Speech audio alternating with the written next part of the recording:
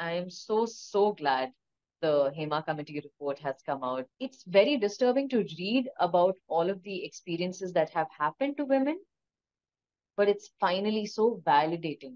I feel like we're finally being listened to. So proud of, the way Women in Cinema Collective has been very active. It's incredible to think about what they've been able to achieve. They've faced a lot of intimidation, I'm sure of it, because they are taking a very direct, like out there powerful stance. People say that, oh, now we're so afraid to hire women. And that is so funny. I mean, if you haven't done anything wrong, why are you afraid? Every day as a woman on a set, whether you're an actress or somebody in the crew, there are things that people do which shows that you are a dispensable part of. They do try to tell you, hey, you're only here because we decided to make this movie on a man. Hi, Zarin. Welcome to the Quint. Hi, Swati. Thank you so much. Before we talk about the film and how brilliant it is, for all the love you guys have been receiving and all the top honors you'll have won at the National Awards, so big congratulations. Thank you so much. It's been a little unbelievable, honestly. Yeah. I think when I signed on to do this film, I had no idea of the kind of impact that it would have. It's so dialogue intensive. And especially for a non-Malayali audience, you can't even take your eyes off the screen for like a few seconds. You miss a very important detail. It's not easy for the audience to sit with an uncomfortable film.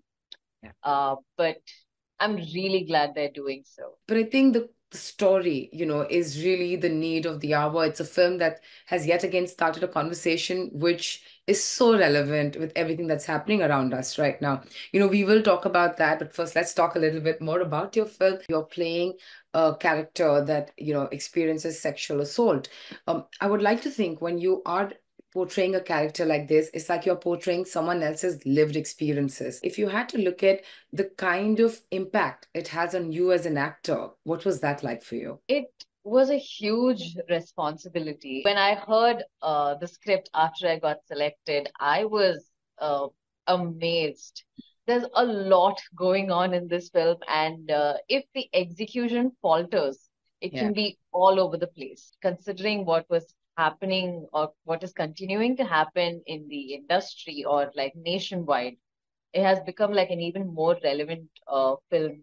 And I'm glad people are taking stock of it and discussing this in the light of that. They are drawing comparisons currently with the film and with what is going on in the Malayalam film industry. So I think the film couldn't have come at a better time. It's telling you the reality. It feels like this, huge constructed coincidence. I hate to say this, but I'm glad, our film is sort of pushing the discussion forward. But beyond that, beyond the appreciation that the film is receiving, which I'm very grateful for, I would like to see an action being taken against these injustices. I think we're all hoping for that. Come back to your film. Playing the character, playing Anjali in this film, what do you think it has added to your life? How do you think, have you experienced some sort of a shift emotionally? I think for me, the biggest lesson was obviously you do need people to change their mindset, about how toxic male behavior works and everything. You're the only person who can protect yourself. You still can't trust the people around you. That was like a major lesson and revelation. And these are people, that she was, it was like family for her. For an actor, this is what you're looking for, to explore the full range of emotions. An interesting thing I noted is that a few people who had come up to me after watching the film, they told me that there wasn't a closure for them. There wasn't any action taken against these men. They weren't really held accountable for their actions. I've understood that in a way, by closure, they probably mean a solution. I mean, if you had ended it off, with them being taken to court or the police station, I don't know if it would have given people the satisfaction and the discomfort that comes with it. That's also one of the reasons, like we spoke about there not being closure, right? That's one of the reasons that I kept thinking that Somewhere this film is also like a self-reflective, commentary on the entire the Me Too movement that happened in the industry where people were not probably held accountable. Somewhere it also, for me, shines light on the people who were maybe accessories in it, but not held accountable. Do you think, like, would you agree with what I'm saying? Yeah, I mean, change is always slow. Yeah. And every time, you know, I hear about an incident or, one more name coming up, it's so infuriating. But also, this is the first time there is at least a semblance of, calling out happening. Yeah. Otherwise, earlier it would just be hush hush, brushed under the carpet and all of that. Right. And 5 years ago, when I started my work in Bombay. But when I had come to Kerala, I had no idea of how the industry would be like. It Yeah. was only people who were working in the industry who were deeply involved with how things went. Only they were able to tell me, hey, you know what?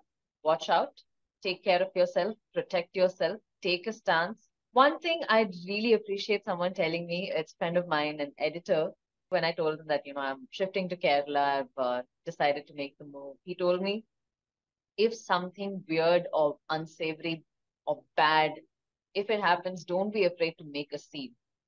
And it takes a lot of courage to do that. I will do what it takes to protect. Because one person speaking up is so powerful.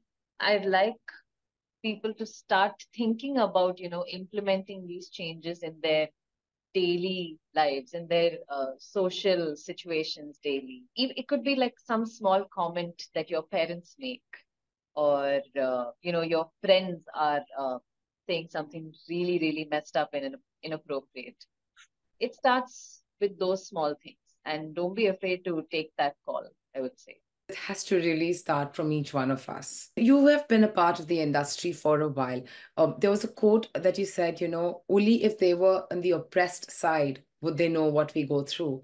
Is there an instance that comes to your mind that made you feel like, oh, I am on the other side, which makes me feel oppressed? I had started my work in Bombay. And after that, when I came to Kerala, I'd say the history of working in Bombay was a sort of privilege for me, because I could already sense the shift in the way people were, talking to me, approaching to me. Oh, you know what? She's been in Bombay.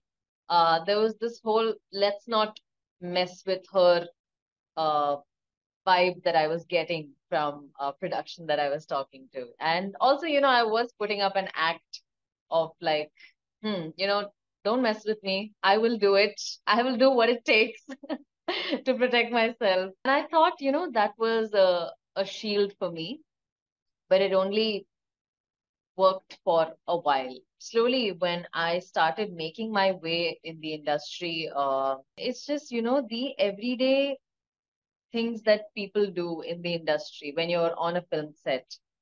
This is something that a lot of women have, like co-actors or like my colleagues in the industry have resonated with as well. Every day as a woman on a set, whether you're an actress or somebody in the crew, there are things that people do which shows that you are a dispensable part of the production. So they do try to tell you, hey, you're only here because we decided to make this movie on a man, and it's because of him that you're here. Yeah. And, you know, after a while, I just started giving it back to them, because I was getting roles which were very prominent. And I told them, if that's what you think, if you think you can replace me, go ahead and do it. I am not going to like compromise on these things. It took a lot of courage, and it takes a lot of privilege also to be able to do this. Oh, it could be as simple as, the male lead of the film being called on set much later than you are, and you are just stewing there. You're just marinating there in your costume for like 3 hours. And then our hero just shows up, making an entrance. And after a while, I said, I'm not okay with this. I'm Yeah. done. Once they realized that, they couldn't intimidate me, um, it was very Like I could take charge of the situation from that when I did not respond to their intimidation. Like, hey, you know what? I've seen worse.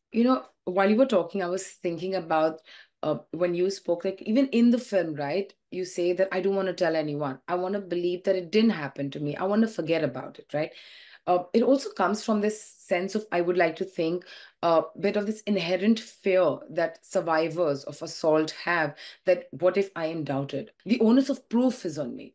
Like very recently, a prominent actress in Kerala was talking about how the media over here is so obsessed, or like media in general is like obsessed with, why aren't you taking names? We should name and shame them. And she literally said, well, when has that ever worked out well for us? When a woman talks about an injustice that she faced, the basic moral responsibility that we have as members of society is to listen to her. Yeah, like give her the space to like open up. We really need to bring about a change in how we bring up the women in this country, how we bring up girls in our family, that has to shift. We keep telling women that, if an issue happens, keep it very hush hush. You don't want your reputation to take a hit. All of this burden, it's on me, I have to make the peace, even though I was the one who was violated. Yeah. How messed up is that? And we need to teach accountability to men. Yes. It starts with listening. I am so, so glad the Hema committee report has come out because it's so validating to all. It's very disturbing to read about all of the experiences that have happened to women, but it's finally so validating. I feel like we're finally being listened to. I'm really quite excited to see how the industry responds to this. What are some of the changes that you think the industry as a whole can really enforce and put some rules in place where it feels like the women are protected, don't feel scared to speak up? I've actually heard of this happen to a colleague of mine. She was talking about how there's a fight scene that was happening, okay, and it's basically a man overpowering her in this scene. The director, he had like absolutely, he just did not give them any direction. He just said, just improv this scene and do it, Her co-actor, the guy, he showed full strength while overpowering her, and like her hands were bruised. It's so messed up. Everything in a film is so carefully constructed and choreographed. And the fact that he just said, just improv this, it's so careless. How it was so infuriating to hear about this also. Yeah. In the name of creativity or like creative liberty, there is so much crap that happens. And it's not creativity. You are literally like parading your power. Do you feel like, with the HEMA committee, do you think this is like a big first step that, is should be welcomed, and instead of people kind of doubting it, talking against it, should really be supporting such a safe space? Heard people say that, oh, now we're so afraid to hire women. And that is so funny. I mean, if you haven't done anything wrong, Yeah. why are you afraid? It's so obvious also. It's only people who know that they have done something weird or wrong. It's only those circles and factions who are talking about it like. So would I be right to say, if I asked you a question, what are the changes you've seen after the HEMA committee report? Would this be your answer then? The first time I am seeing fear, and that fear is about people being held accountable. Yeah. And already, like, I've had a few calls from productions who are approaching me for work, and they've they've started taking the work more seriously without even me having to ask them their, hey, we're going to do an agreement and let's work on it together. This didn't happen like a few years ago. So that is one direct change that I have seen. Yeah. And just the fact that all of it is finally out there in the open, like aspiring actors or people who are wanting to get into this industry, they at least know what they're getting into. And I hope it doesn't push them away uh, from the industry. There is action being taken. And I never ever thought that these conversations would happen. Malayalam cinema has always been progressive, but I haven't seen that change being reflected in society. Society over here is fairly regressive, like the rest of India and the world itself. Yeah. Like when I moved in over here for the first time, I was just thinking, oh my God, your movies are a complete shift from your mindset. After Yeah. the Hema committee report came out, President Mr. Mohanlal stepped down, and along with him, the 17 other members as well, right? When people who are in position of power, of responsibility, kind of take a step back at such an important time, do you feel then who is responsible, who is liable, who's going to answer, who's going to back us? I'm really so proud of the way Women in Cinema Collective has been very, very active. It's incredible to think about what they've been able to achieve. They've faced a lot of intimidation, I'm sure of it, because they are taking a very, very direct, like out there powerful stance. I feel like we started this fight, we'll finish it also. Like we're ready. Zareen, if I had to ask you, say, three top things that instantly come to your mind when I talk about implementing changes in the industry, what would they be? I think protecting the people who were protecting all the women who have spoken about all their bad experiences. Like, of course, accountability is one for sure, holding the people, perpetrators accountable. What happens to the people who speak about these things? What happens to their careers, to their personal lives? Because only when you protect these voices do you encourage more people to come out uh, about these, what has happened to them. Do you encourage this more? I don't know if this can be said about Hema committee, but I think law has to change. How the burden of proof always falls on the victim.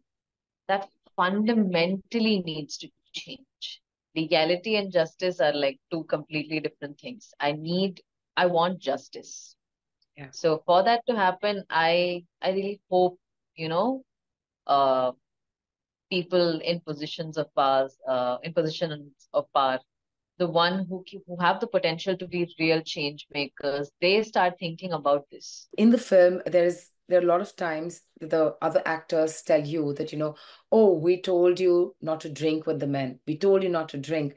We told you not to wear these clothes. Uh, it's the victim is all of a sudden blamed. The focus shifts on what you appeared as opposed to what the man did.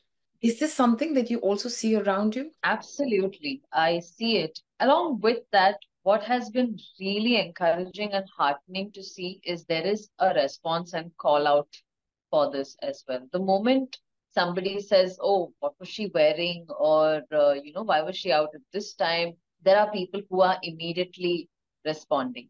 That's quite nice to see. And the numbers are slowly increasing. The number of people who would have responded to this 5 years ago is far lesser than what it is right now. I was having this conversation recently with my grandmother, and she was telling me how, like, when you started this your work in the industry and everything, I was very, very scared about what can happen to you. I was very nervous.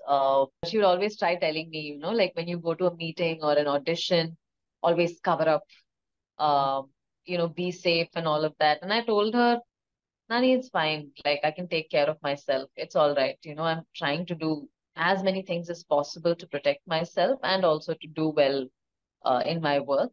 She was telling me recently about how it was so stupid of her to, to ask me to change my behavior. If she can think like that, and she says she wasn't right in telling you to cover up, that's amazing. Absolutely. You mentioned that she was nervous when you would go for auditions and meeting, but were you ever nervous knowing what the industry is like? I was nervous, and I would always check, where's this audition happening? If it's happening in one of those weird shaped hotels, I was like, no, no, no, no, I'm not coming. I'm not going. I am ready to risk losing this job over my safety. Yeah, my safety is my priority. Let's hope that no woman has to worry about her safety and choose safety over a job, and both should be Yeah. just Easily. I know. This would never be the case for a man. Thank you so much for talking to me, Zareen. Thank you so much.